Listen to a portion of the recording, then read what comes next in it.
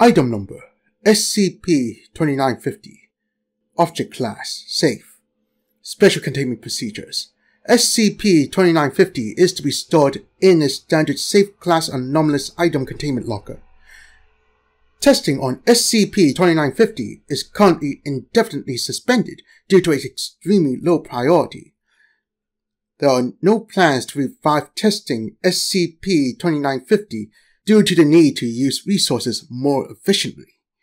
Description: SCP-2950 is a metal folding chair. SCP-2950's anomalous effect causes those who sit in it to experience elevated levels of comfort that do not correspond to chairs of similar composition and style. Individuals that sit in SCP-2950 report that they feel as if they need to sit in the chair constantly, and are often hostile when asked to leave their position. Testing has indicated that the longer an individual sits in SCP-2950, the more difficult it is to remove said individual. Subjects who sit in the chair for longer than 30 minutes cannot be removed from the chair without the use of force. Subjects who sit in the chair for longer than 1 hour cannot be coerced into leaving the chair. Darkness falls. Identity recognized. Light prevails. Opening access to file. To New 056. If you've seen this document before and are wondering why you can now see this new edition, it's because you're the only person inoculated with the anti-cognito hazard capable of allowing you to see this. Nobody, not Laser, not the researchers, not even the other O5s can see this. They've got their own little projects to deal with anyways. As you've probably guessed, there are things that are below the surface in this big place we call work. You've always wondered about layers hidden behind the documents, and there's a reason why they exist.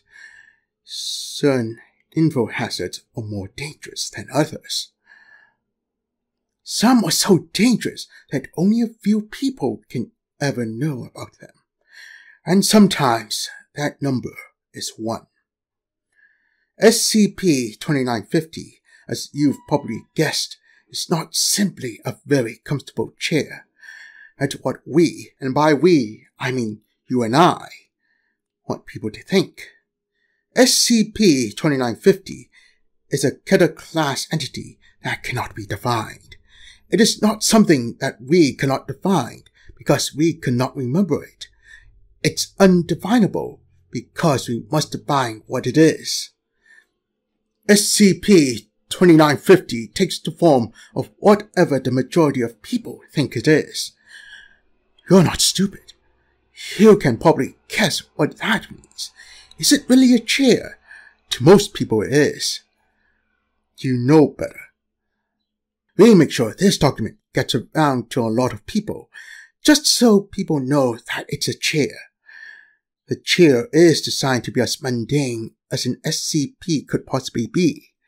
No mind tricks, no insane hostility, no helpful properties. We want people to be disinterested in this chair as possible. If you find out that someone is trying to run a test on this thing, don't let them. You might be thinking, why don't we simply forget about it? Why don't you and I just dupe ourselves into thinking it's a chair, so it actually is one? I wish it could be that easy. Unfortunately, somebody out there knew what it is too, and that somebody wrote a damn book about it. It started when we found a book describing SCP-2950 as some kind of XK class monster. We initiated containment protocols along those lines, believing that it was true. And so it was. In the process, the Serpent's Hand drained themselves trying to stop us from getting that book. We never understood, and most of them didn't either. There were a few who had the knowledge to tell us the truth, but they only told us when it was far too late. A secret meeting saw the O5 and the Serpent's Hand discussing what SCP-2950 was. They showed us the books and the stories that gave us what we needed to know.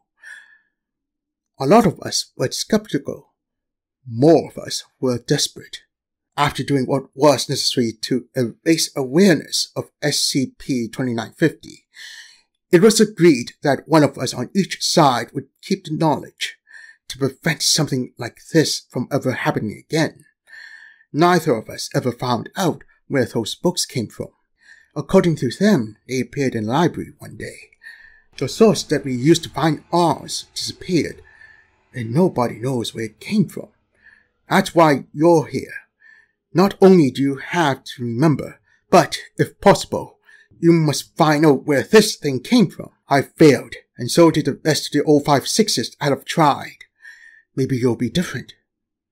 We've kept our end of the bargain, and hopefully, so have they. And now, it's time to pass the torch on to someone else. I don't have to remind you that you're alone with this one. It's not exactly like you can call up your servant's hand and ask for backup. Good luck, sir or madam. The world needs you on this one. And by the way, congratulations on the promotion. 056.